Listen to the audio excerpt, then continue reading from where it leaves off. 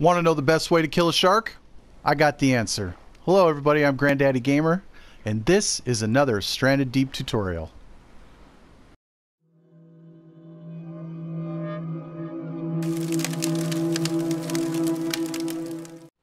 So there's a couple things I want to go over before we go right into the tutorial, and the first thing is your stats. So once you pull up your watch here and you go over to the right, you're going to see at the very top there's a bow and arrow. Now this is your hunting proficiency. Now this allows you to acquire targets and things like that, and it goes without saying, the higher it is, the better at hunting you will be.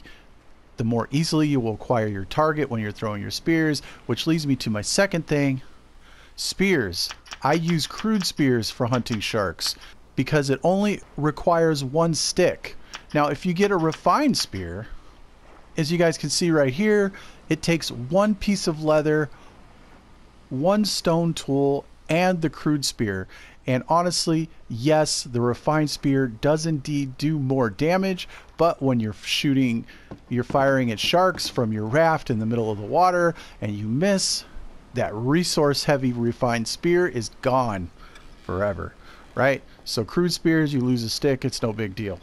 Also, the one thing that you are going to need other than your crude spears is a raft. You do not want to hunt shark in a rubber dinghy, and the reason is, if you're in a rubber dinghy, if you have not encountered a shark in a rubber dinghy yet, what they're going to do is they're going to come up under your rubber dinghy, they're going to pop it, bump it, and they're going to flip it over. They're going to put you in the water, and then he's going to come up and he's going to bite you, right? So if you're in a raft, you will feel them bump it, but they will not be able to flip it.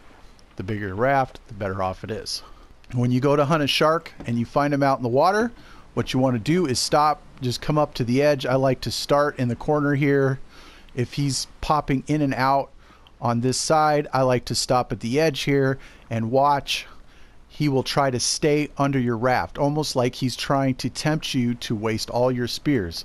So if you go running after him, chasing all over your raft, you will never get him. You'll waste your whole day and you will not kill him.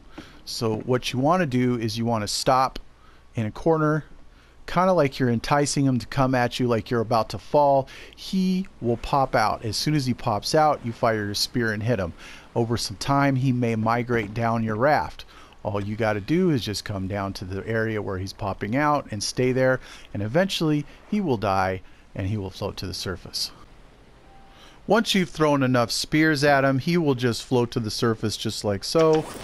Just go ahead and unequip your spear, hold left trigger or whatever it is, and just drag him up onto your raft. You're free to go back wherever you want to go, take all your spears back, and that's it. Rinse and repeat.